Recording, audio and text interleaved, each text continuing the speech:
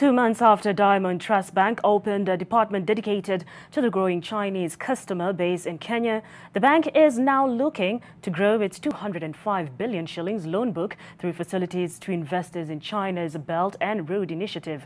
The lender has announced partnership with the Canton Chamber of Commerce in Kenya as the bank eyes bilateral ties between Kenya and China.